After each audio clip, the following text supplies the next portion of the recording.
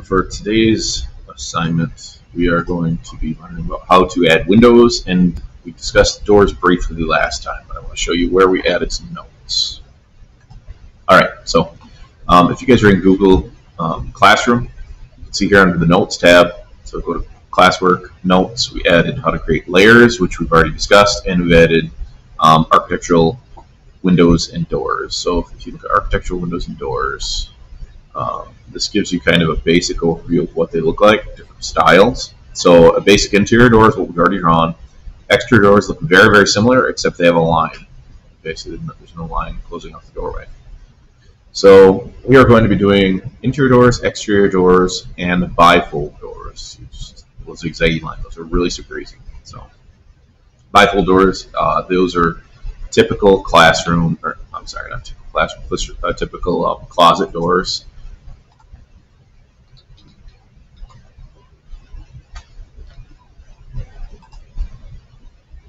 So just like these, hopefully everyone kind of knows what we're talking about. So we're just drawing a little zigzaggy line on each side. All right, now up here, what we're going to be drawing are horizontal sliding windows. So those are the windows that you would slide either left or right. So it looks like 3 lines in the middle. So that's what we're going to be drawing. Now, for those of you who have already drawn these or maybe used AutoCAD before, I'm sure you realize that there are blocks. You can insert architectural blocks. We are not going to do that. A block is something that's pre-drawn. So we could go to insert, and we could insert certain blocks. So if you had to insert a bathtub or a toilet or a sink, or doors or windows for that matter, we could do that. But we're going to go through and just draw them by hand. So let's focus on this back bedroom area. We're going to add a couple windows here so you guys know how to add. We did this door last time, so you should be able to go back to the previous video and see how we did this door. So we're going to do the windows, and then we can go back and add some dimensions using layers later, and I'll show you that later in this video. All right, so let's go back, and so right here, this bedroom, we are from the outside to center, from center to center, so 4'6" outside to center. It's a 3'0" window, so it's 3 foot 0 inches by 3 foot 0 inches. So we're not going to draw them the way it's drawn here. We're drawing a horizontal sliding window. We have 3 lines right in the middle. So 4'6". Okay, zoom in. Remember, scroll with the middle button of the mouse. So we are going 4 foot 6 inches. Okay, now that represents the middle of the window. I'm going to offset it. So half of 3 foot is 18 inches. Now I'm going to leave this midline just for a second here and go back. And we are 3'2" to the center of the next window. So we can offset 3 foot 2 inches. Okay. Now we'll offset our 18 inches.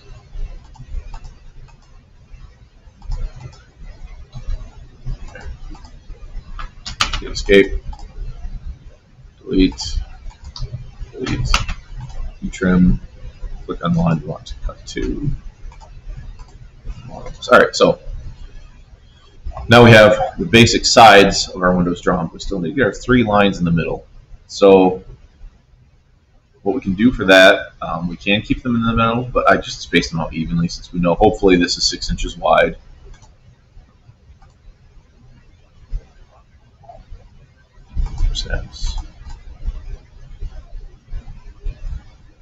Add intersection on, and we should have nearest.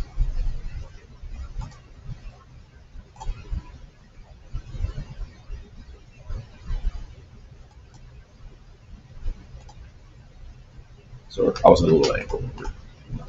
All right, so 6. So what we'll do here is we'll hit offset. We'll just go 2, up 1, up 1, and then we can put offset 1. There's our 3 lines. So I offset 2 inches in here, 2 inches in here, and then 1 inch in the middle. So we have 2 inches, 1 inch, 1 inch, 2 inches. So you guys kind of see what we're talking about there. So go back and trim to here, enter. If you just enter again, everything's cutting edge. Oops.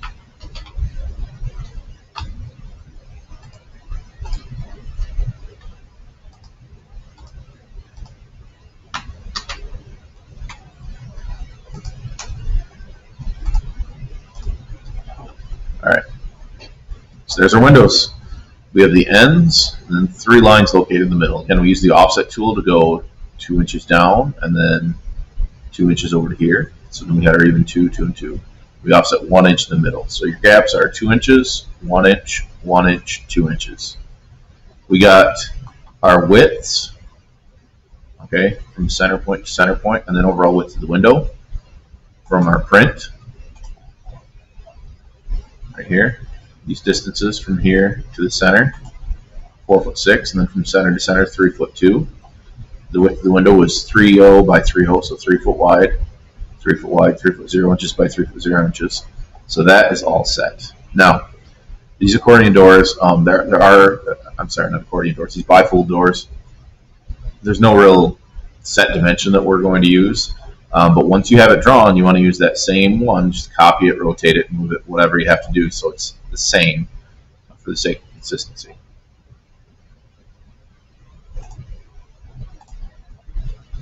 So,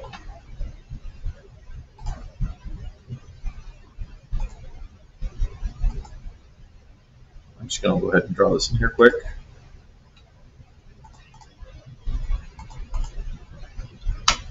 You guys want to take your time and measure all this out, make sure it's exact.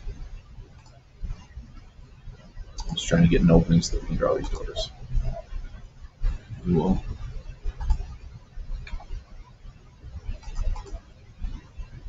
I like to offset 6 inches, and you'll see why we're offsetting this in a second.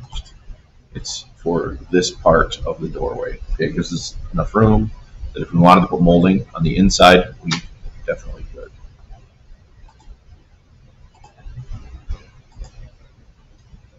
And all I'm doing is extending those out, and we're going to trim them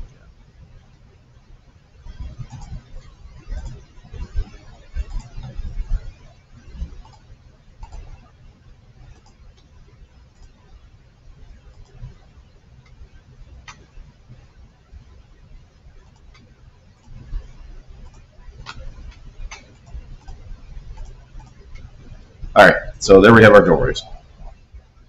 I'm going to temporarily just add this line in here. Now we drew a line from there to there, so we'll have a center point, and we also have somewhere to go back to.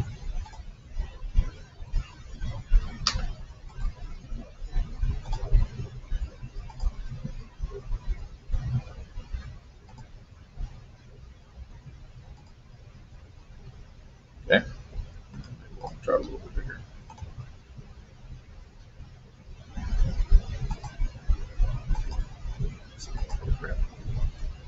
Okay, then we will mirror it. So select the objects, we're going to mirror those. Enter, mirror line. We're going to go to the triangle, that's the midpoint of the line. There, now we can delete this. Done, right? So if you want to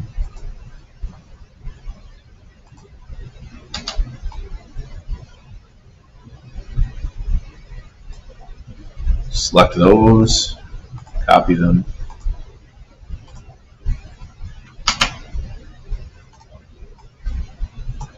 rotate or revolve them.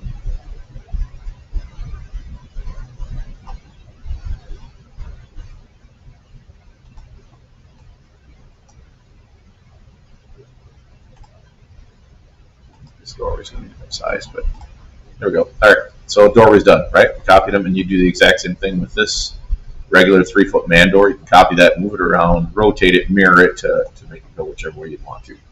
Now the other thing, remember on the exterior of the house for the back door, front door, if you're doing a regular door, exterior doors need that additional line right here.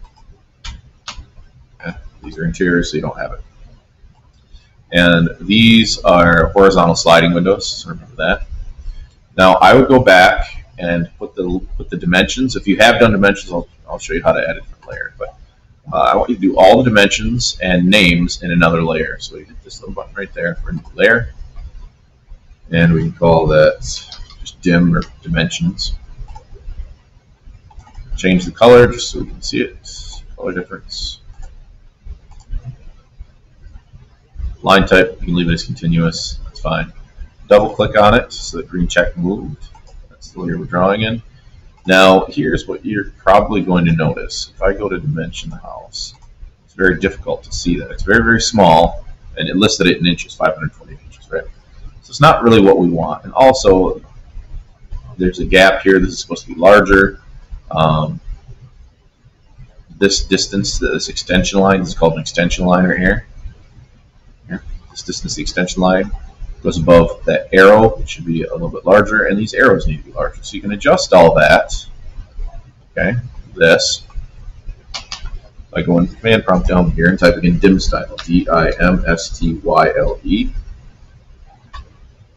I'm going to modify primary units. Make sure we change from primary units being decimal to architectural.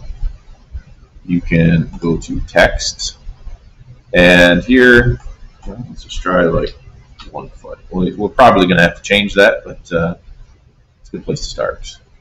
So symbols and arrows. If you want to make these larger arrow size, let's try like 6 inches. You'll see. Okay. So that's not a bad dimension right there. Kind of see the arrows. Okay, we see 44 feet. Now, let's say that you drew all the dimensions already. And I want the dimensions to look just like they do in the print. Okay, just pull stack dimensions. So here.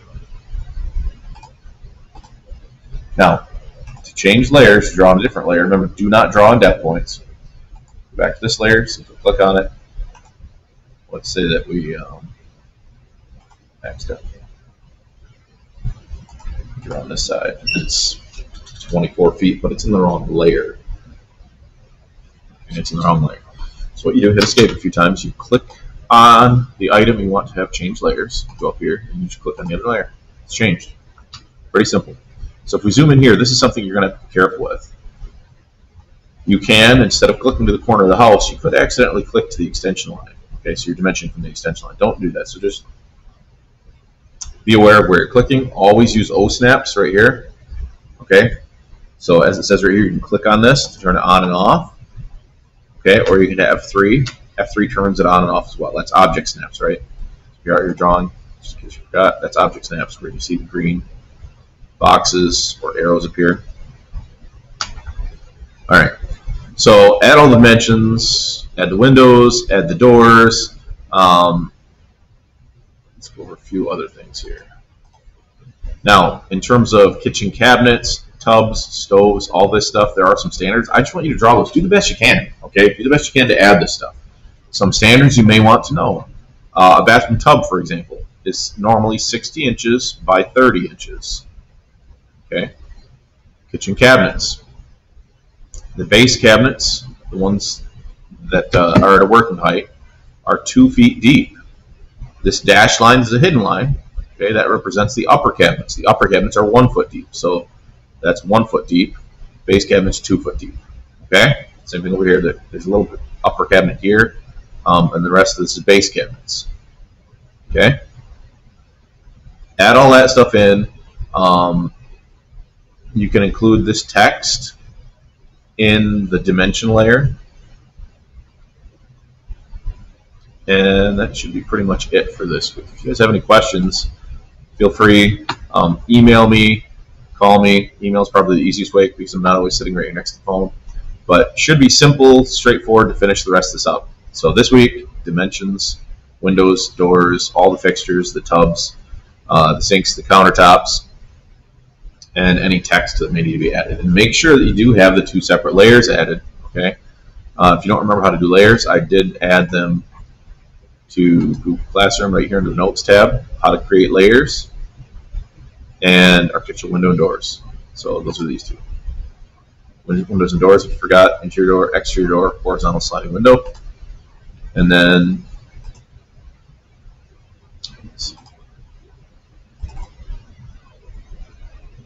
how to create layers is the other one that I added.